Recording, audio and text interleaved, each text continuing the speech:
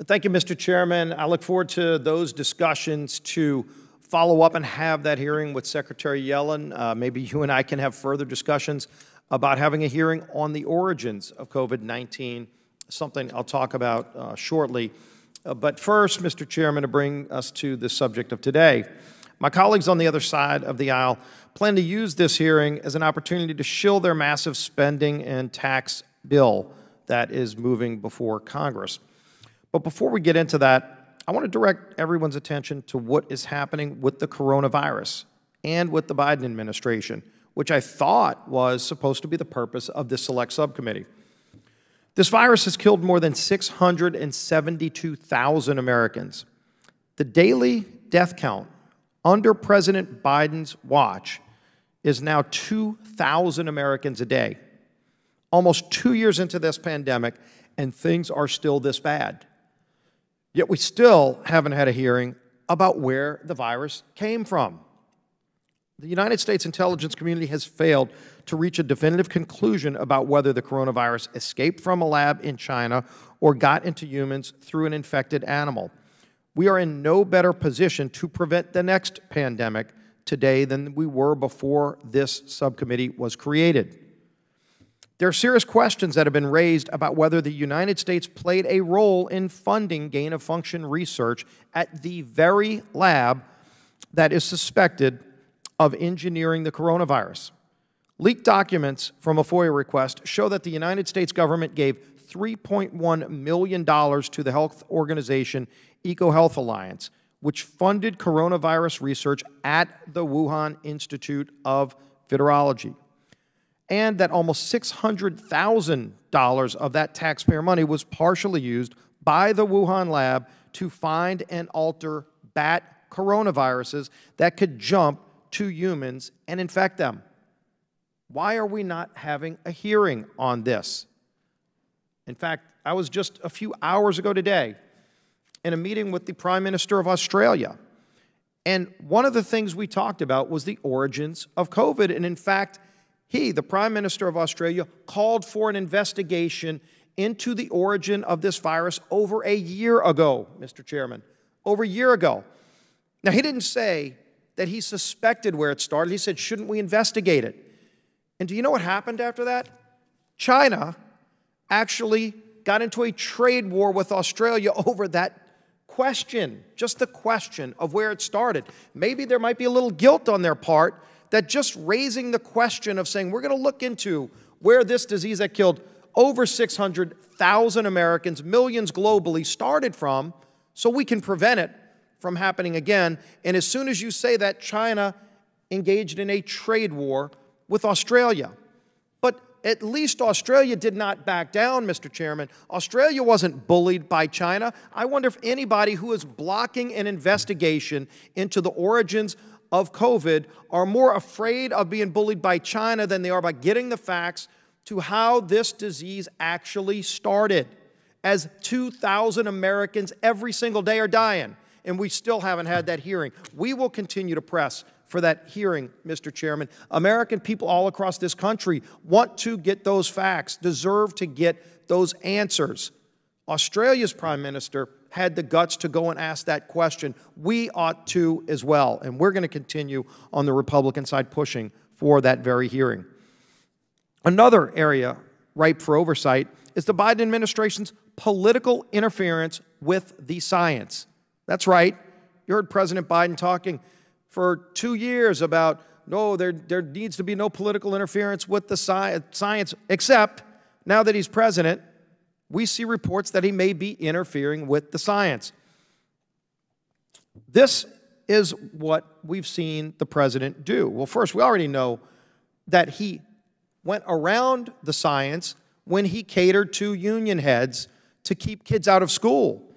The science said keep kids in school, and the Biden administration threw that science out the window to bow to teachers' unions who wanted to keep kids out of school, which is destroying millions of kids. And most recently, the Biden administration prematurely announced that booster shots would be available this week, telling the American people that the vaccines have diminished efficacy over time.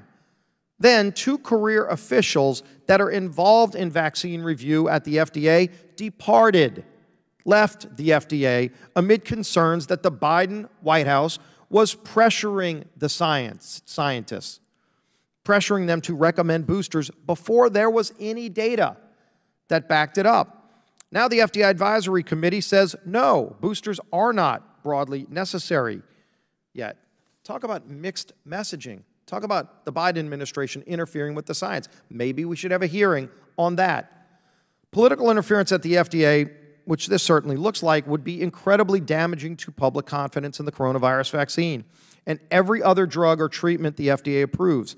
That's why Oversight Committee Ranking Member Comer and myself sent a letter to the FDA to investigate this potential interference by the Biden administration with the science. By the way, more than 9 months into President Biden's term as president, and he still hasn't appointed an FDA commissioner. We're in the middle of a pandemic where hundreds of thousands of Americans died. 2,000 Americans a day are dying, and President Biden still to this day, 9 months in, has not appointed a head of the FDA. When you look at the lack of therapeutics, when you look at some of the rudderless ship accusations that are being made at the FDA because they don't have a head yet, the president still hasn't appointed a head of the FDA. Mr. Chairman, maybe we should have a hearing in this committee into why the President of the United States will not appoint someone to head the Food and Drug Administration as we're in the middle of a pandemic. That would be an important hearing to have. Maybe we could jog the President to actually appoint somebody to head the FDA and right this rudderless ship that we still see so many problems coming out of. Just today, the New York Times extensively covered the lack of in-home testing options, the FDA's slow pace in approving testing options, not to mention the slow pace of therapeutics approval. Experts called the process for approvals, quote, onerous and inappropriate. Why don't we have a hearing on that? The New York Times said COVID isn't disappearing anytime soon. So long as it continues to circulate and cause both serious illness and anxiety, rapid testing is arguably the only way that society can return to something that resembles normal life. By the way, there's also a migrant crisis at our southern border. Thousands of people are pouring into the country each and every day. We know that many of them are bringing COVID into our country. Our own Border Patrol agents are telling us that. And yet the Biden administration is more concerned with putting masks on 2-year-old children than imposing these kind of restrictions to prevent COVID from coming in to our southern border. Surely these are topics worth looking into. And yet here we are, examining ways to spend more money and further fuel inflation, which we know the spending is directly fueling, and then add mountains more debt to our children. Today's hearing will be used to try to shill this Democrat socialist dream of a bigger welfare state. They want to spend $3.5 trillion to raise taxes so that they can continue spending on all of these wasteful programs. They tout free money. Everybody knows there's no such thing as free money. Businesses couldn't find workers all summer long because the Democrats insisted on paying people more money not to work than to get back to work when help wanted signs are all across our country. Companies competing with Uncle Sam is something that most of them cannot do. And by the way, to try to do it, they're raising prices. That's one of the drivers of inflation that is crippling so many families across America. On top of that, the reckless government spending is causing inflation. Prices are up at the gas pump, at the grocery store. They're rising faster than wages. Even with wages going up, inflation's going up even higher. It's taking away any benefit that families are getting. And in fact, the people hit the hardest, as we all know, from this inflation are the lowest income people. I remember back when President Biden said nobody making under $400,000 would see any kind of tax increase.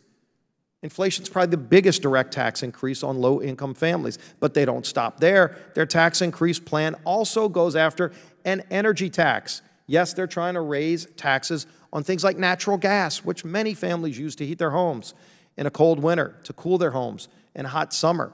And yet people are going to see double-digit increases in their electricity rates if the Biden administration gets their way with their tax hikes. And who's going to pay the bulk of that? Yes, low-income families, breaking President Biden's pledge. If you're making less than $100,000, you will be paying more if President Biden gets his way on these tax hikes. That doesn't touch what happens if he raises income taxes, which he's trying to do. Everybody knows that not only will hurt wage growth, it's going to ship millions of jobs overseas. You don't have to wonder about it. It's what was happening before we cut taxes. So if we want to talk about how to get our economy back on track, there's a simple answer. It's get government out the way, help businesses bring back workers, help schools reopen and follow the science. The science says to do just that, but that's not what's happening. They're manipulating the science. The president continues to go around the science, continues to avoid appointing someone to run an agency that should be leading the science on things like more therapeutics. We would have less people dying every day if the president focused on that. That's why we should be having hearing on those issues, not on how to spend more money and saddle our kids with mountains more debt. Let's focus on solving real problems that we still have today instead of trying to cover them up, trying to cover up the president's failures, trying to cover up whatever China did that they clearly are concerned about, because if they're going after Australia because Australia wants to find out where this thing started, maybe that should tell you something right there. That's where our focus should be, Mr. Chairman. We'll continue to press for that. And with that, look forward to hearing from our witnesses, and I yield back the balance of my time.